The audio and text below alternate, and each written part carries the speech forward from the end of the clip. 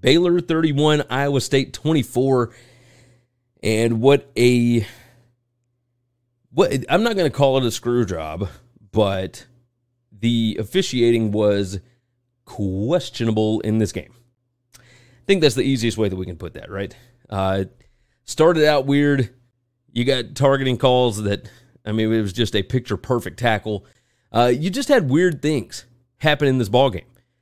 And Baylor, to their credit, was able to capitalize, and they took advantage of the situation, and they were able to get a win. Iowa State, in this spot, this is the Iowa State that we've kind of grown accustomed to, right? 2 turnovers in this game. You look at the play-by-play. Here, we're going to pull it up on the screen for you.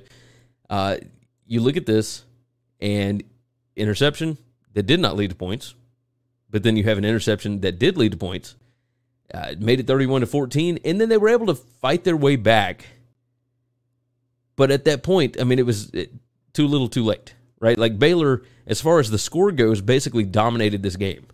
It was rough to watch because we could have had Iowa State and Kansas undefeated next week, and I really thought that game day might go there. And instead, game day is going to NC State and Clemson, I guess. I don't know. I'm kind of tired of Clemson at this point. Hunter Deckers, 23 out of 36, 284 yards, 2 touchdowns, 2 picks. Brock, 14 carries for 73 yards. Baylor able to run the ball, 42 carries for 123 yards. Not bad. Blake Shapen was the surprise of the day to me.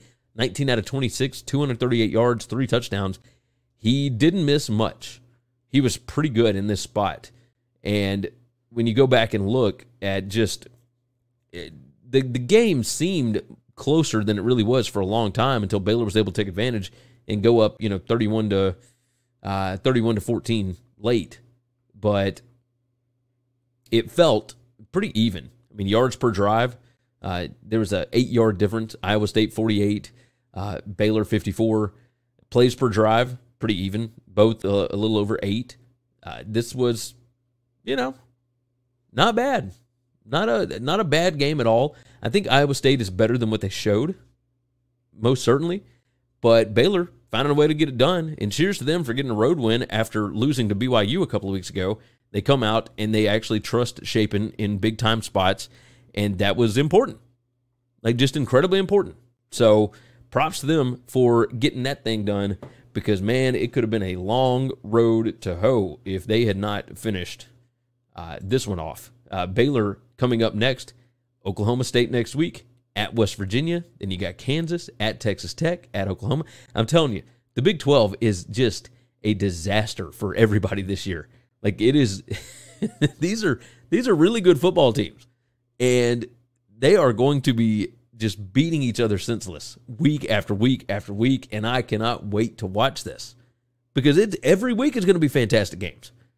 I've got no idea who I should be betting on or any of that right now because these teams are nuts, absolutely nuts. So. Props to Baylor for getting that done. Good gracious. That was something else. Thanks for listening to Winning Cures Everything. Make sure and subscribe on YouTube or your favorite podcast app. And make sure to leave a nice 5-star review. You can follow Gary on Twitter @GaryWCE. And the show is @Winning Cures. Be sure to check out the merch in our web store and share the show.